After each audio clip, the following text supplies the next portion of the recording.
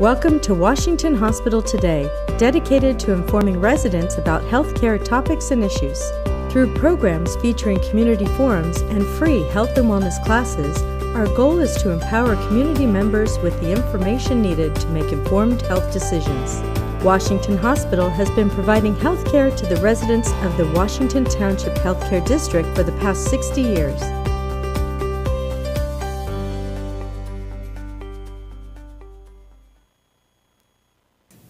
Good evening and welcome. I want to begin by extending my sincere thanks to the entire team here at Washington for this nice opportunity, and to you all for taking the time out of your schedules this evening to learn about a topic very near and dear to me, the shoulder.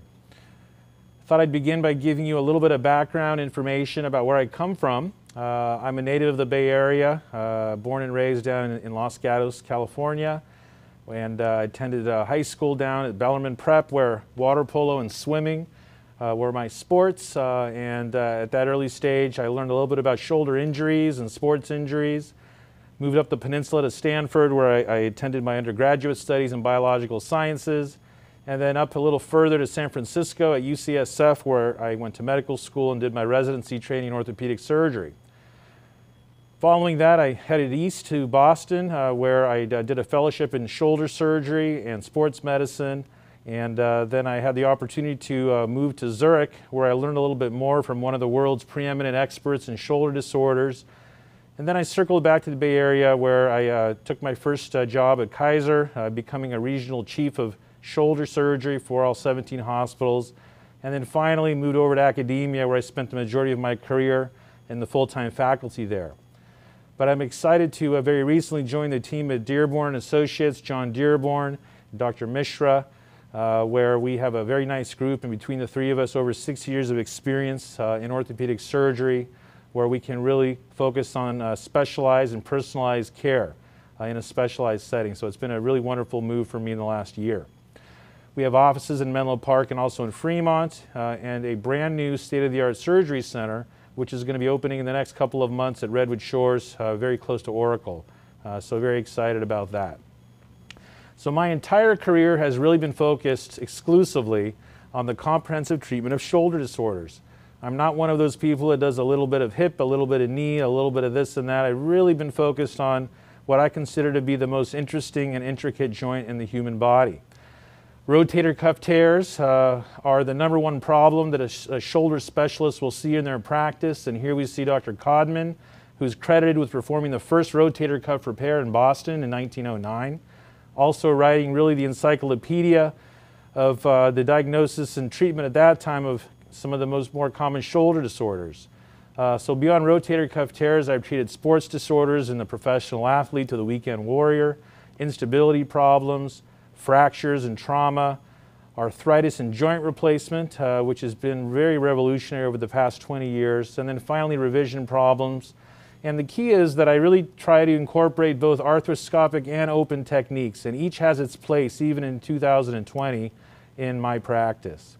So sometimes it's something as simple as an injection, as we see here, arthroscopic surgery, open surgery. It really depends on what we're treating. So my goals for this overview this evening are to teach you all and talk a little bit about basic anatomy of the shoulder, how we as orthopedic specialists will evaluate patients, trying to define categories of disease, and there's really 5 buckets of pathologies that we will focus on tonight, treatment, and then finally looking ahead to current and future technology in the years to come. So let's start with shoulder anatomy, and here we're beginning with just beneath the skin, a right shoulder. We have the deltoid muscle, we have the pectoralis major muscle, which is right here. And as we dive a little deeper, we see some of the bony anatomy of the shoulder. We see the clavicle, which is the collarbone over here, and then we see the shoulder blade or the scapula, and then the arm bone or the humerus. And then 4 very important muscles which encapsulate the top of the humerus are called the rotator cuff, and I'm sure many of you have heard about this. The rotator cuff are 4 tendons that encircle the head, and they provide strength for elevation of the arm, rotation, they stabilize the shoulder joint, and they provide strength overhead. Tears are very common as we get older, and they don't repair themselves over time. Deep to the rotator cuff, the next structure that's of importance is the shoulder capsule. and the shoulder capsule encloses the joint and houses the joint fluid beneath. And then inside of the capsule, we see the actual joint of the glenohumeral joint. The socket, or the glenoid, is encircled by a ring of tissue called the labrum. It deepens and widens the shoulder socket. And then deep to that, we see embedded within the capsule the glenohumeral ligaments. And then the long head of the biceps tendon, which is depicted in purple, which attaches to the very top of the glenoid. The shoulder joint is actually comprised of 4 different joints. The primary 2 are the glenohumeral, which is the ball in the socket, the scapulothoracic, which is the shoulder blade, which glides over the rib cage, and then 2 smaller joints called the acromioclavicular and the sternoclavicular joints.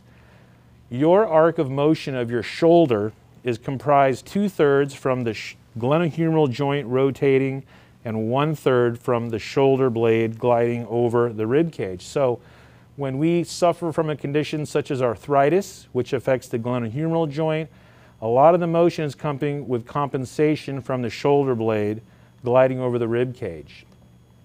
So when we evaluate a patient, we always begin with these 4 approaches. We begin with a careful history where we gain important clues about a patient's symptoms, where things hurt, how they hurt, what hurts them more, what makes them better. A physical examination. Then we go on to imaging studies, x-rays, MRI, CAT scans, most commonly, and then finally treatment. Now, one of the important and very interesting things about the shoulder is the concept of referred pain patterns. So what that means is that not all pain is actually coming from the shoulder. Based on our embryological development, we can have referred pain patterns to the shoulder. So for example, heart disease or cardiac ischemia will frequently radiate pain to the left shoulder. Gallbladder disease, gallstones will frequently radiate pain to the right shoulder. Pathology of the cervical spine, slip discs, or arthritis can radiate or refer pain to either shoulder. So that's why we're doctors first and orthopedic surgeons second. It's important to think about the entire picture because this can bear fruit on what the cause of the problem might be. So beyond these referred patterns, age is a very important clue to us because certain problems affect people of certain ages, and it's not surprising. Instability problems such as dislocations and labrum tears affect the younger patients. Arthritis, older patients obviously. Fractures can affect patients of any age. So additional information we get from the history depends on what we're thinking about. So impingement, which is a condition where patients have pain in the shoulder and upper arm with overhead motion reaching behind their back or across their body, is frequently found in impingement syndrome. And we'll talk more about that in a few moments. Rotator cuff disease, tears, inflammation, they are classic for causing pain at night. Pain which radiates down the upper arm to the elbow up in here, pain turning over at night, pain with reaching. These are common clues that we will hear from patients from their history with rotator cuff disease. Another condition which I'll talk about, frozen shoulders or adhesive capsulitis. This is a very severe, rapid onset of pain followed by stiffness, usually without any trauma or fall. And patients who have a history of diabetes or thyroid disease, female patients in their 40s, are the classic patient which will present with this temporary condition, thankfully. Arthritis is dull, constant pain. It's activity related, stiffness, loss of motion, inability to reach to their head.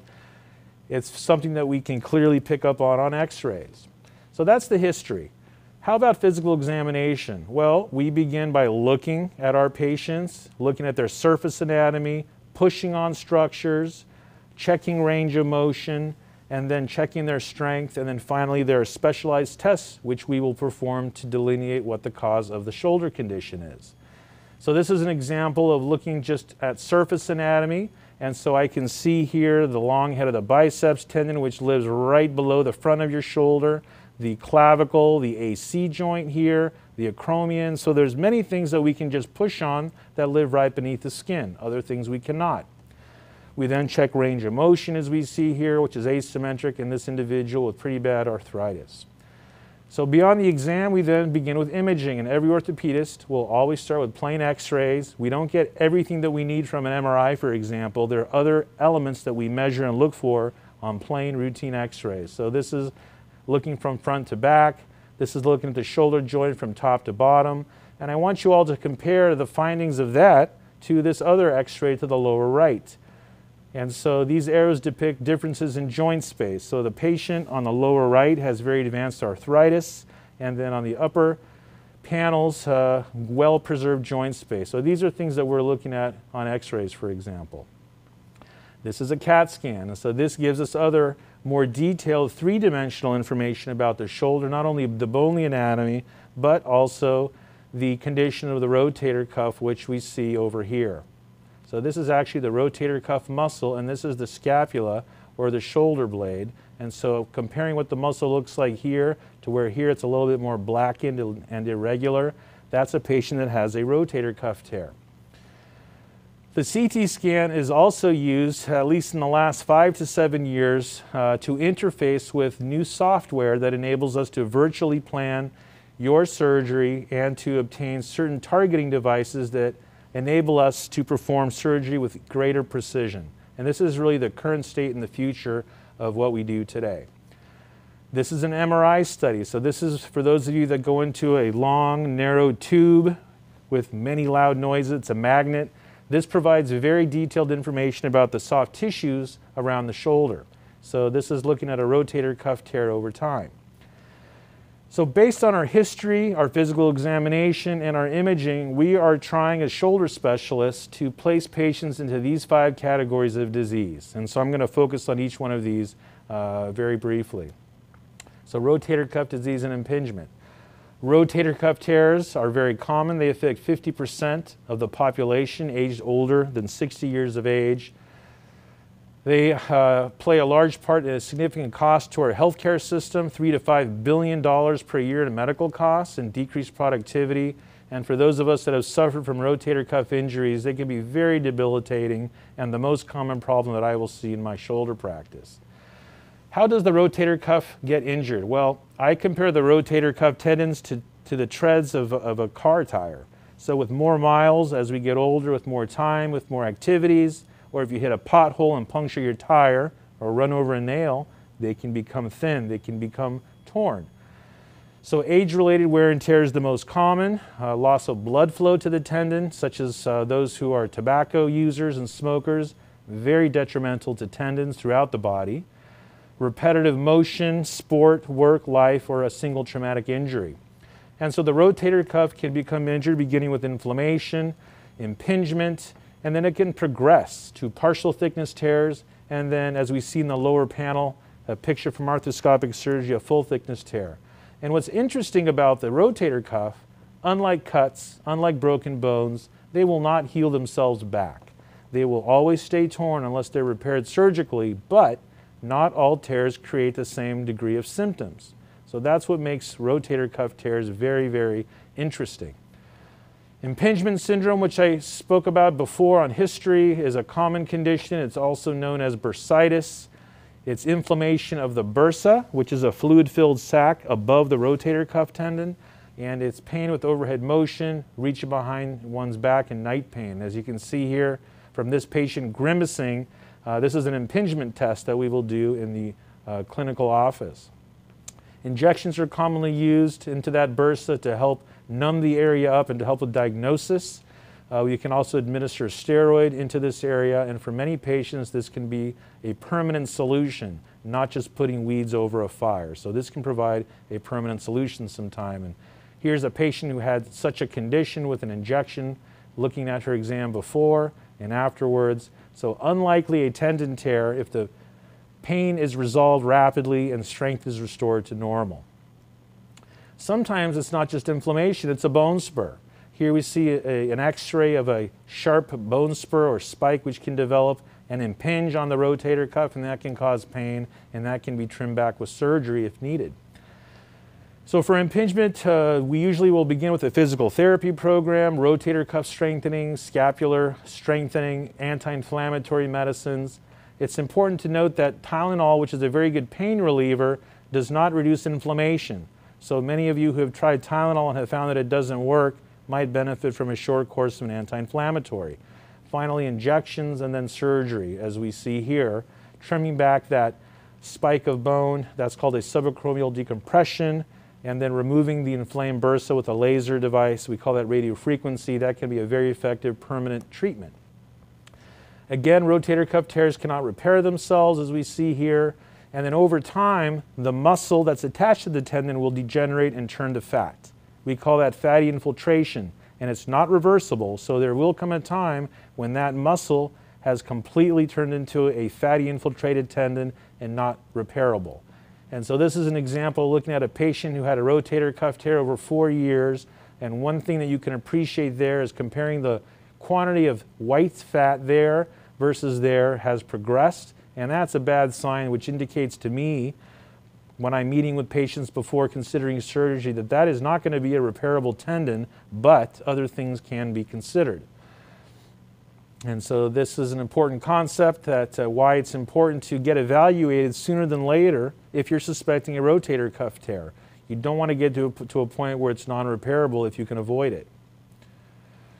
And so this is looking under the microscope of what a normal muscle looks like to the left, and then to the right, that white fatty infiltrated muscle content in a chronic tear. Now, rotator cuff repair has gone through a tremendous evolution in technology, and many of you have heard in the old days how painful rotator cuff repair surgery used to be. And partly that was because these were big incisions splitting through muscle like the deltoid to gain access to the rotator cuff, very painful, slow recovery. And so now we have remarkable technology available to us with arthroscopic technique. So this depicts a camera which I'm inserting into a shoulder through these small portals, and this enables us to do something much less invasive, much more cosmetic. Here's a video of a typical rotator cuff tear, and so we are using devices called anchors which go into the bone, and so these enable us to pass sutures from the anchor through the tendon to capture that tendon, and to do this all looking at a camera and repair everything back to normal very elegantly and minimally invasively. This is outpatient surgery. Patients go home the same day, and it's really remarkable how much this has progressed.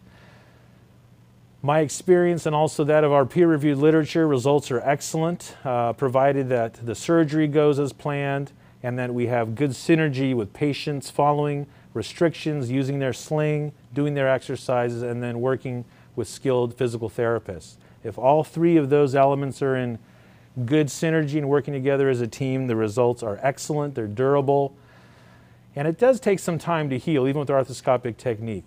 We require a sling for several weeks, and then to get full function completely back, it tends to take up to 6 months. So what do we do if there is a situation where tendons aren't repairable? Some tears can't be repaired at all. And we see here an example of a tendon tear which is not repairable. That will not pull back to where it should go. And so what this artist rendition shows is a tendon transfer. So here is a transfer of the latissimus, the lat muscle, which can be used as a salvage procedure for an irreparable rotator cuff tear. And here's an example of a patient who had such a procedure.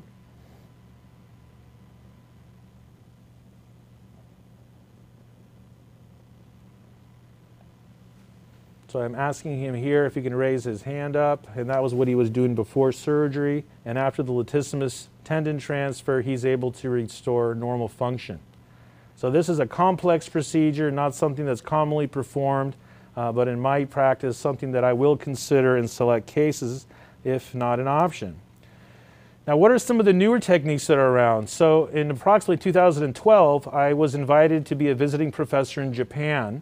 And I was privileged to observe a up-and-coming orthopedic surgeon there who was developing a new technique. Now, in Japan, they don't have access to certain of the technologies like the reverse shoulder replacement that we had here at that time. So there was a need to develop something different. So Dr. Mahata developed a technique called arthroscopic superior capsular reconstruction, where a graft is tacked onto the edge of the non-repairable tendon and then attached to the humerus. And so this is a picture from one of my surgeries using such a graft of cadaver tissue, which is inserted through these portals and then sutured onto the residual tendon and humerus to achieve really remarkable results. And so things such as the latissimus dorsi transfer, which are much more invasive, have fallen a little bit out of favor because the arthroscopic procedures can produce nearly equivalent results and can be done as an outpatient procedure. What are some other things that can happen to the rotator cuff beyond tears and inflammation and impingement? Well, some patients will deposit calcium into their rotator cuff. It's not clear why that is. It's not related to how much calcium you eat, but thankfully these can go away over time and they can present very similarly to what impingement and rotator cuff tears look like. So these are some images that depict that. And then for the few patients that require surgery, we can decompress those kind of like a pimple. The consistency of the calcium is a little bit like toothpaste, but we can take those away and relieve pain, and occasionally we have to repair the rotator cuff as a result. So that's rotator cuff disease. What about instability? I think instability is one of the more complex and elusive areas of the shoulder. Patients will tell you that the shoulder feels unstable, it clicks, it pops, it's uneasy when they reach back like this. And then in extreme cases, as we see here, the shoulder, which already has a wide range of motion to begin with, can dislocate. Now some people just have looseness of their joints. We call this ligamentous laxity. It's genetic, and as you can see here, it doesn't cause pain or symptoms. These are patients that don't necessarily require shoulder treatment, but they're very flexible, and they can do some very interesting party tricks if you ask them to. So these are, in many cases, just collagen disorders or genetics that predispose people to laxity. Here's a patient who can dislocate his shoulder towards the back without pain. This is a young lady who can dislocate her shoulder towards the front. And so we have specialized tests. Here's me when I was much younger, performing tests to assess for different kinds of instability. Here's an MRI which shows a tear of the labrum, which we talked about in the back. And for most instability problems, a physical therapy program is really the first line treatment. And so we begin with strengthening of the rotator cuff, periscapular muscles. But if surgery is required, thankfully today, most things can be repaired and treated arthroscopically. There are still some conditions, especially in settings of bone loss, where open procedures are still required. So going back to our anatomy lesson, this is the labrum, and frequently the labrum, which can tear, is a source of instability of the shoulder. And so this is what we do arthroscopically. We put in anchors into the bone, and then we repair and the labrum and the capsule and tension the ligaments back to where they tore from. Here's a patient of mine looking with the arthroscope. We see a tear of that labrum torn away from the glenoid. And so what we're going to do is pass sutures around that capsule and ligament and labrum, and we're going to repair that back with anchors that go into the bone, and then we tie it all back together. And so that's what an arthroscopic Bankart repair looks like arthroscopically. So that's a typical operation we do for instability. What about frozen shoulder or adhesive capsulitis? We touched on it earlier. It's a very debilitating condition. It's characterized by the rapid acute onset of sharp pain. People will say it's like knives going through one's shoulder, followed by stiffness. And what is it caused by? It's caused by inflammation of the capsule in most cases of no real cause, and we call that idiopathic. And so this is what a normal shoulder capsule looks like, and to your right you can appreciate a frozen shoulder capsule where it's contracted, it's inflamed, and that's what we see arthroscopically if we require treatment. It's something which is more common in women, women in their 30s and 40s, and it's linked to diabetes and hypothyroidism, or a family history of these conditions. So if your mom and your dad used to have these conditions but you don't, you can still have an increased risk of developing a frozen shoulder. Although it's temporary, it has a very characteristic course and is characterized by the onset of pain followed by stiffness. Then the pain will taper down and go away, and then the stiffness will get better last. And people will regain rotation outward first. The next arc of their motion to come back is elevation, and the last to return is internal rotation reaching behind their back. And so this is what a classic frozen shoulder behaves like. In the early stages, at least in my practice, I find that physical therapy has a tendency to aggravate this condition, but later on it can be very effective in helping to restore motion once the pain has subsided. Thankfully, all cases really don't require surgery, but good supervision and accurate diagnosis, and then some activity modification. So for those that like high-impact sports like swimming or weightlifting, during the acute phase of a frozen shoulder, it's just going to make matters worse. Oral anti-inflammatories can help with pain. Physical therapy, as we talked about, after the pain subsides. In some cases, a steroid injection into the joint fluid can help reduce pain. And what we want to avoid is immobilizing the shoulder with a sling as much as possible.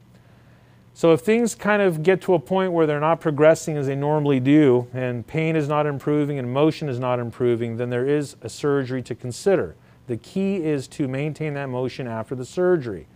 So this is an example of an arthroscopic capsular release. So I'm using this special device to release the adhesions, the scar tissue, the inflamed capsule, and it's remarkable that after these carefully performed procedures, you can restore to nearly full motion immediately, and the key is to maintain that after leaving the operating room with good physical therapy. So we work very closely with our physical therapy colleagues to achieve these outcomes.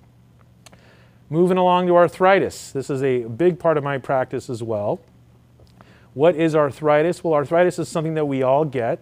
It's loss of cartilage of any joint, and so it's loss of the smooth cartilage that lines the two sides of the shoulder joint as we see here. That is the humerus and then the glenoid to your right.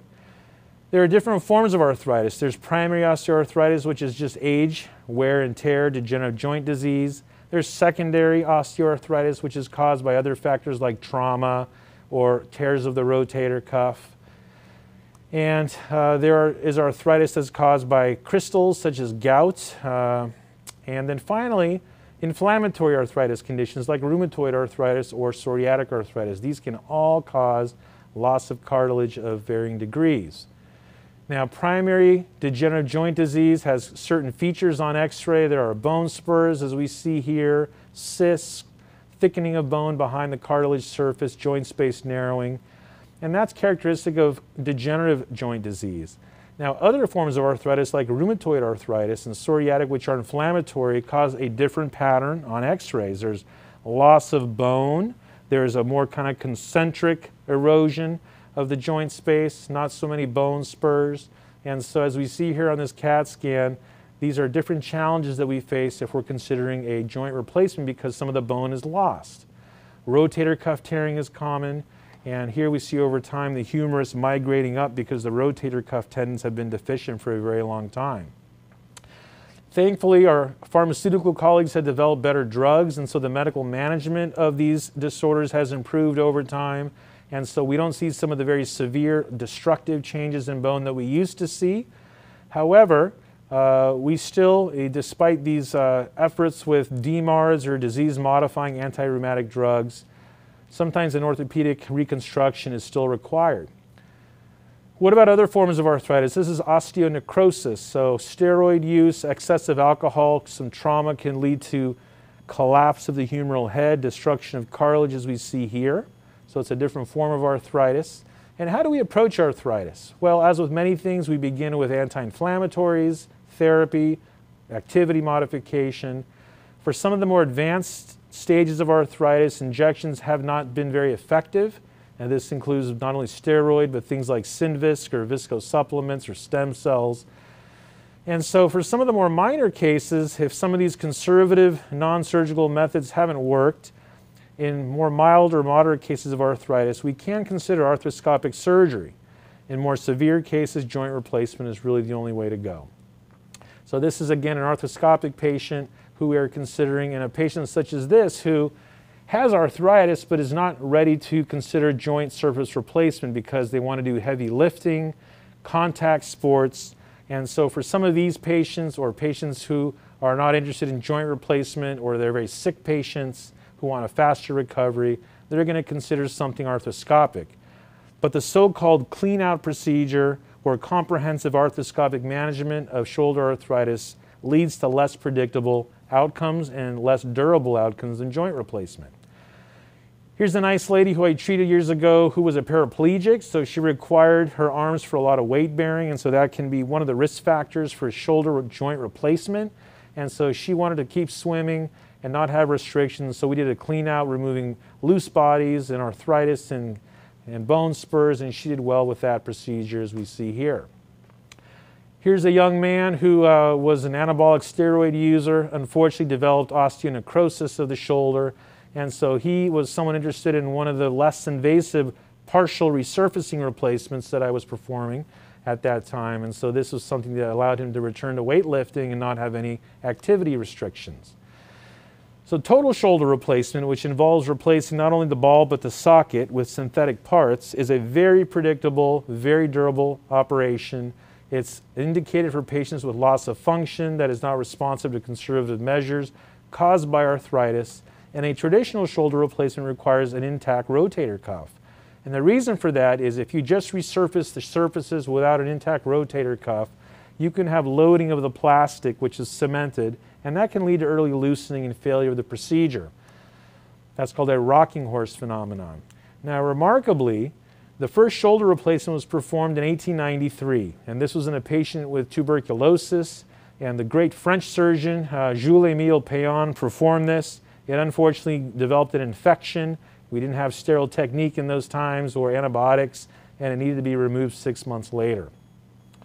Now, modern joint replacement really began with the developments in the hip, with some of the pioneering work of Sir John Charnley in England, and some of those concepts trickled down to modern-day shoulder arthroplasty, pioneered much by Dr. Charles Neer, and the first shoulder replacement being performed in 1951.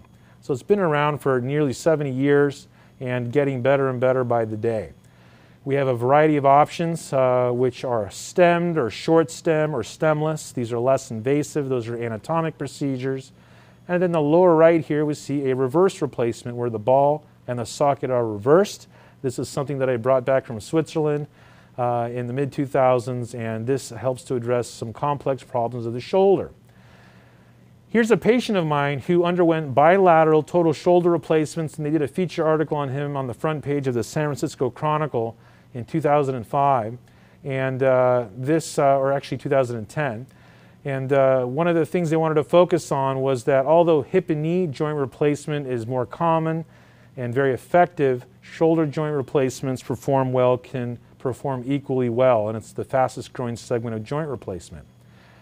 Here's a typical patient with arthritis of the shoulder. He's 65. He has loss of motion and pain. We looked at his x-rays earlier, as we see here. And so we take measurements and calculations to achieve what we're going to do with surgery. This is an animation that depicts how we perform a shoulder replacement. We have to actually release one of the rotator cuff tendons in the front, the subscapularis, to gain access into the joint. And so after we do that, we will remove the arthritis, and then we will pass sutures for lateral repair of that rotator cuff tendon, and then we implant our prosthesis, as we see here.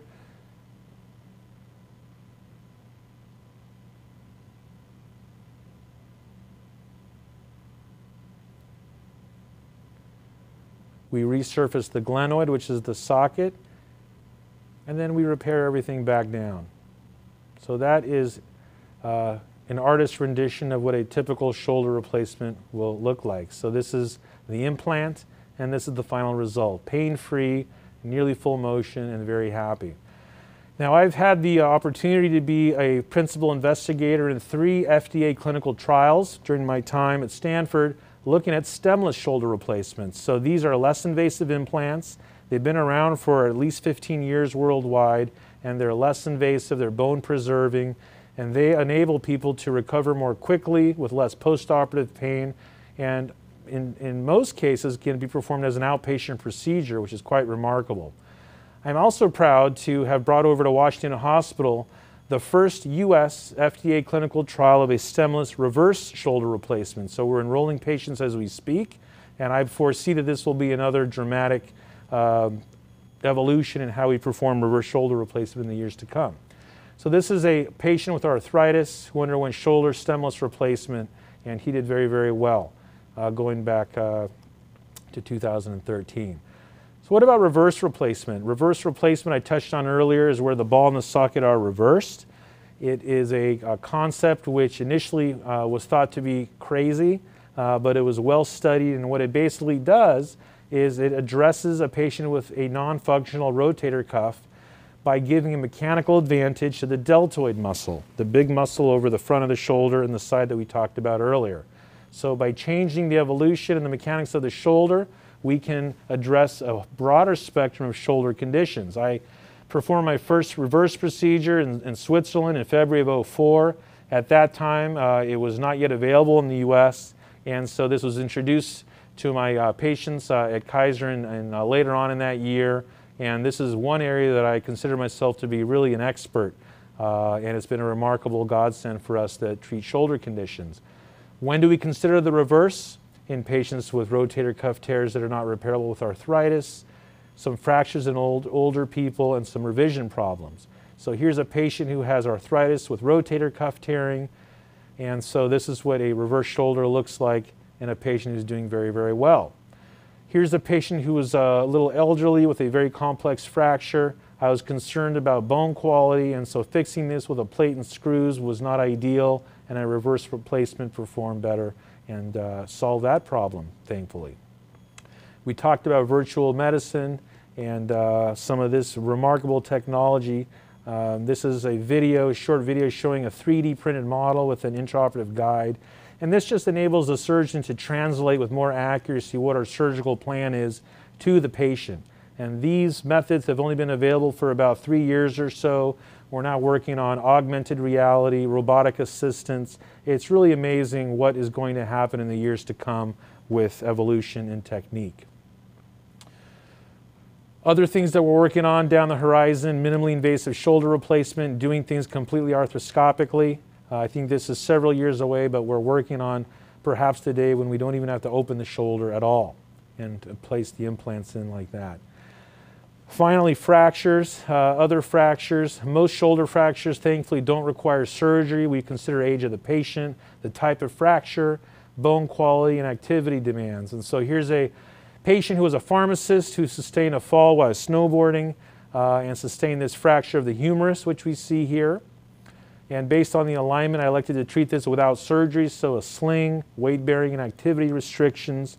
And so over time, the bone healed and it remodeled. And then with the good work of our colleagues in physical therapy, we were able to restore that back to normal. Here's a different patient, 70-year-old young lady who had a fall and dislocated and fractured her shoulder. So the ER doctors had to put it back in, and then we had to wait for that fracture to heal, and it went on to do just fine. Here's a different scenario. Here's a professional rugby player that I took care of years ago. Very severe, multi-part proximal humerus fracture. And so in a younger patient with good bone, we would prefer to fix the fragments. And so this is what we call a locking plate, which is placed to an open incision with screws to restore normal anatomy and enable people to go back without restrictions.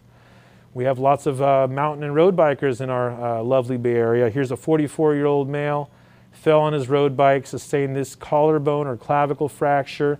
This was very displaced. And so although some of these can be treated without surgery, this one did better by restoring normal anatomy. So where are things going in the future? I think augmented and virtual reality is currently being studied and evaluated. Robotic assistant with surgery, although at the end of the day, I think with orthopedics, we will always need skilled hands with perhaps robotic assistance, not replacement. Stem cells, tissue engineering, growth factors, I think these are all things that are on the horizon and very exciting. So in summary, the shoulder is a very intricate, the most complex joint in the body. A variety of problems which I've touched on here are possible, but thankfully many of these can be treated without surgery, and some that do require surgery, there are minimally invasive options on the table for us to consider. What's most exciting is the state of technology today and what lies ahead. And so I'm very, very thrilled to be a part of this, and I look forward to hopefully meeting some of you that need my help in the days and years to come. Thank you for your attention. We'll take a couple of questions for Dr. Costouros. Dr. Costouros, is it safe to have elective surgery such as a shoulder surgery during this COVID pandemic? So I think it's been a tremendous evolution from the time in early March where we completely shut down elective surgery countrywide to now developing safe methods to live in the new era that we live in. So we have a variety of steps that we take to ensure patient safety. Patients are required to be COVID tested before they come to the hospital, now 3 days before an elective procedure. Staff is routinely screened and tested as well. And we have extra measures for sterilizing surfaces, rooms, materials. But most importantly, one of the things that's unique to this setting here is we have a completely separate unit, the Center for Joint Replacement, which houses specialized nursing, therapists, and the patients of my practice and Dr. Dearborn's, really away from patients who are at risk of exposure to COVID. So I'm thankful and pleased that we have a safe environment for operating in the midst of COVID. Great, thank you for that. Another question. I have mild scoliosis and have trouble having throbbing pain in my shoulder along with a clicking after a heavy workout from CrossFit. It lasts about 2 to 3 days after, and I'm pretty mindful about the repetitive motion and how much weight I put on the bar, but it's very frustrating. Is this due to scoliosis, or should I see a specialist? Well, it sounds like you need to see a specialist, and the reason for that is we talked during my presentation about referred pain versus pain coming from the shoulder. So those are going to be delineated with a good exam and sometimes imaging. So it's possible that the scoliosis is irritating nerves, which is referring pain to the shoulder. And it's also possible that, that you may be developing some other pathology in the shoulder from your CrossFit training or weightlifting or wear and tear over the years. So that can be ruled out in the hands of a good shoulder specialist. Okay, next question. I have been suffering from shoulder pain for about 3 years. I'm not into any activities. It's just been ongoing. When should I see a specialist, or should I see my primary care? Well, I think if it's something that's been going on for several years, I think the first thing is, what's your age? What are some of the activities that you do? And if it's kind of a low-grade pain, it's always not a bad idea to begin with a primary care doctor if you choose. But if you want to get right to the nitty-gritty, it's perhaps more useful to go right to someone that knows exactly what to look for. So we, for example, can accept patients without a referral from another doctor, happy to do so. But we also thankfully will accept patients who have been seen by a primary care doctor first, maybe receive therapy or injections, and maybe just take the baton and run with it, or redirect things if they're not moving in the right direction. That actually leads to the next question. Do I need a referral to schedule an appointment at your office? No. And every system is a little bit different. We will accept referrals directly from patients. Many of my patients find me and seek me out just by virtue of word of mouth or their friends or what they've heard about or the internet, so they can directly come and see me in the clinic.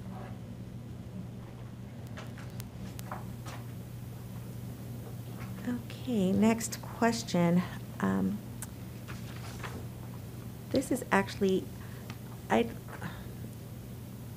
next question, here we go.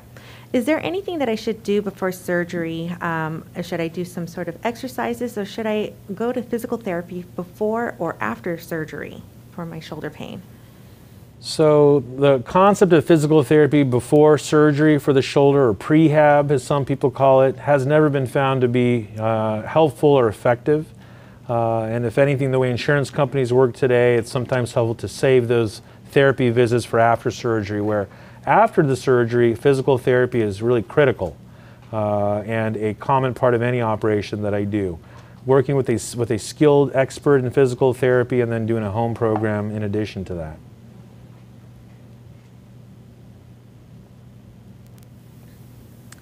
Next question, is there anything that I should do to prevent shoulder injury, or where I would have to avoid having surgery in my later years? I'm only 29 and just starting to get into heavy lifting. Yeah, so a lot of what happens to any joint, in the shoulder in particular, is predetermined based on your genetics. You know, some people, based on how they're born, how their anatomy is structured, are predisposed to developing certain conditions versus others. So that's the bony anatomy. We talked about collagen. We talked about rotator cuff. Then there's the environmental things that can come into play. So, things like tobacco use and smoking are not ideal. Heavy alcohol use, not ideal. And I'm a fan of, maintaining activity and being fit, but also cross-training. So, learning how, if you're a weightlifter, proper technique, diversifying the types of exercises that you're doing. Because over time, if you're doing one thing heavy repetitively over and over and over again, chances are things are going to accelerate arthritis and other conditions, tearing of tendons and labrum. But thankfully, they can be treated in most cases. So live your life, be reasonable, cross-train, eat healthy, and there's always a solution if needed. Great. Thank you, Dr. Costouros.